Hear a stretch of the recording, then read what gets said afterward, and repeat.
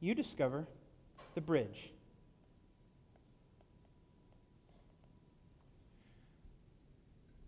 You go put a foot on the bridge, feels sturdy.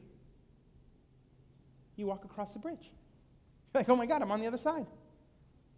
So you walk an hour downriver, right? Come right back down here to the path.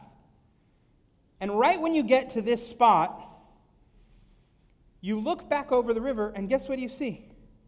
There's a whole group of people, wet, frustrated, some of them staring at their open wallets.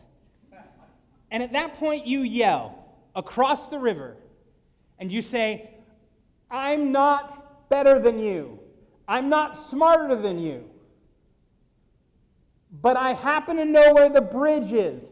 If you want to go to the bridge, if you want to find the bridge, right? If you've tried to walk across, if you've tried to swim across, if you've even paid money to get a boat across and it hasn't worked, I know where the bridge is.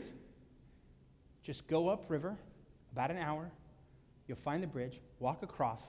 And by the way, if you're headed up to the pick store where I'm going, I'll wait. You come downriver again an hour, I'll wait here and we can go together.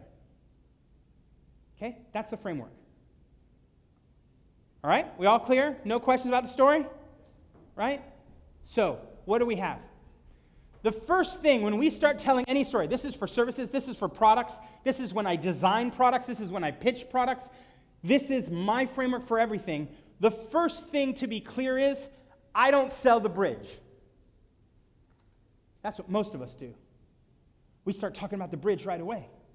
If you have a product, you start talking about your product. If you have a service that you've productized, you start talking about that. You start pitching the bridge before anybody even knows they need a bridge. And you forget the destination.